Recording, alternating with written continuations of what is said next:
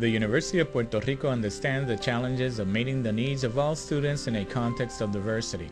Under the leadership of Dr. Luz M. Torres, campus official of Local Laws 51 and 238, and in collaboration with external resources such as the State Council on Developmental Disabilities, innovative projects have been established to provide students that are diverse in nature with alternatives to ensure their full participation during their academic life through the use of assistive technology.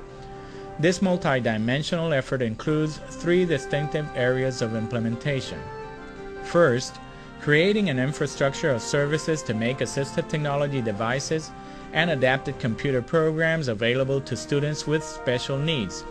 This included the creation of an assistive technology lab in the Faculty of Education, which is open for daily use by students with and without disabilities. It also serves as a training site for faculty and non-faculty members and as a laboratory for the assistive technology course.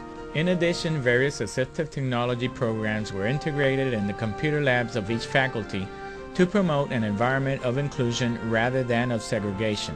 Second, increasing the awareness level of the general community in the university campus through capacitating activities for faculty members and administrators under the Academic Excellence Program and through annual awareness activities.